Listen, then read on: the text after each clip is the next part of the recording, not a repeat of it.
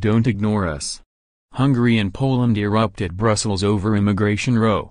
Leaders of both countries accused the bloc of infringing on their sovereignty as they vowed to present a common front against Brussels.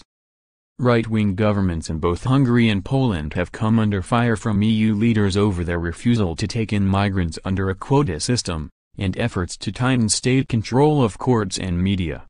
But Hungarian Prime Minister Viktor Orban hit back at criticism, branding EU migration policy a failure in a joint press conference with Polish Prime Minister Mateusz Morawiecki on Wednesday. Speaking in Budapest, Mr. Morawiecki said, in terms of migration and quotas that were to be imposed on EU member countries, we strongly reject such an approach as it infringes on sovereign decisions of member states.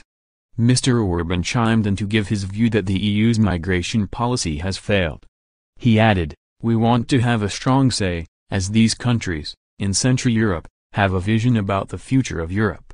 The press conference served as a warning to Angela Merkel and Emmanuel Macron, whose views tend to dominate in European politics, that they will not be able to run the bloc alone. Mr. Orban and Mr. Morawiecki said the EU should be doing as much to represent the views of their countries as those of Western European nations. Poland and Hungary have clashed with the European Commission in recent months over immigration and the rule of law. Both governments are also nationalist and Eurosceptic in tone, which has irritated France and Germany, as well as the EU.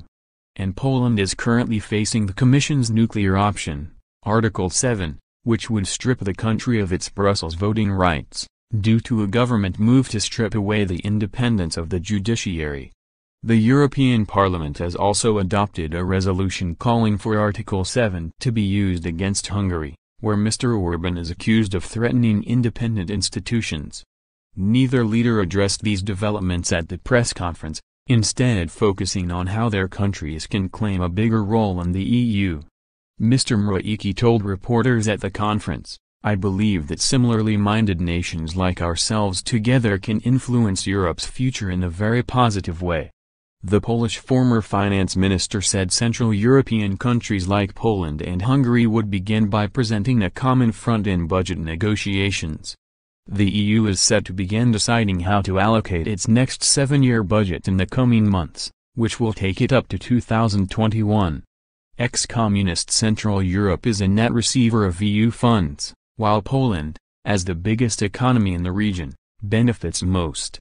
Wealthier countries such as Germany want to curb spending, given the threat of Brexit, but Mr. Morawiecki hopes to maintain or improve his funding.